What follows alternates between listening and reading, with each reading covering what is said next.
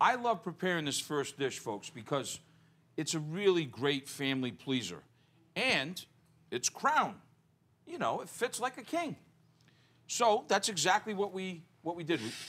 I have to tell you, I relied on the butcher to do this. And you should too.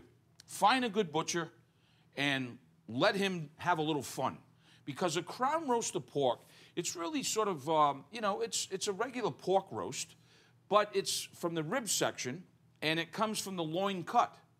So they take a big loin, and they French it, and it's called crown because it resembles just that, a crown. And then it's tied.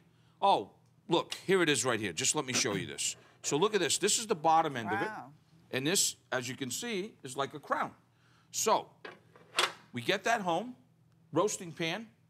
We got the oven on about 300, 320 degrees, in that range right there. But now we got to season it. So I have some brown sugar. And then what we're going to do is we're going to add a lot of chopped garlic. And this can be done ahead of time.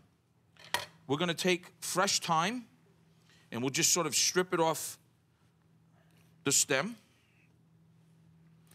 I have fresh sage, which is right here.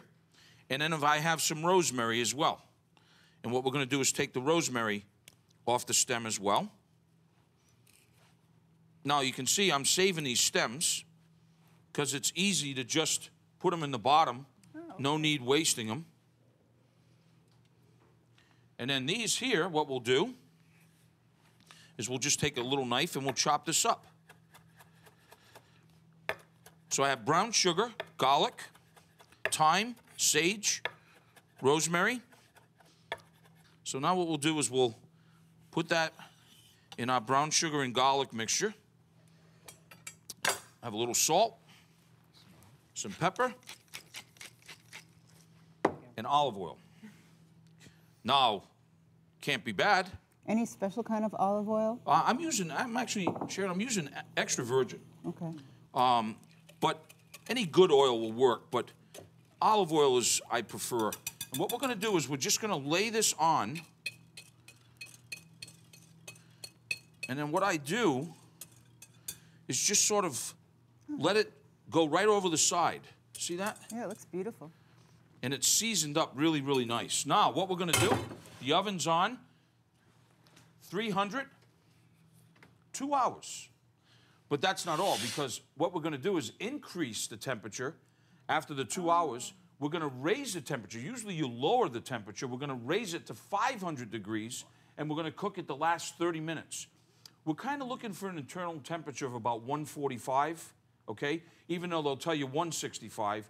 145, you take it out, this big crown roast, it's going to continue to cook till about 150, and that's going to be nice and pink.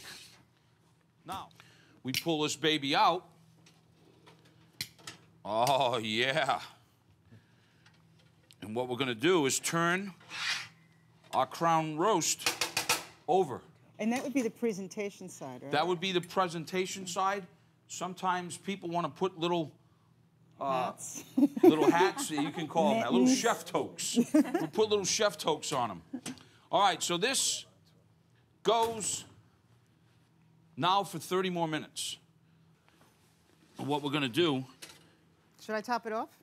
Yep, smooth it out a little bit. I think that's a hint. We're going to let this rest because you want to have it rest. Now I've tented. It's very important when you bring roasts, beef, you know, even fish, Brian, you should let it rest for a little bit when you take it out of the oven.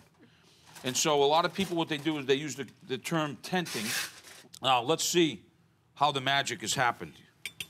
Now, we're going to go into the bone and come on down.